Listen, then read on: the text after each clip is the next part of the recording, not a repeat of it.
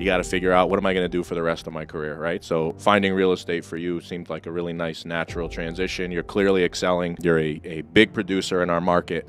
I think a lot like professional sports, real estate, you have to adapt. I've tried to approach anything and everything that I do with surrounding yourself with people that are successful and that you can learn and you can grow with. Just a backstory, we connected 3 years ago? Yeah. 2 years ago? You know, before that I had been at other brokerages. I'd been with several different brokerages and had come over, met you, not necessarily competing, but in the same market. Right. And, you know, real estate's a small world, right? You know who the players are, you know who does business. And Right. who's, you know. You should know. Yeah, exactly.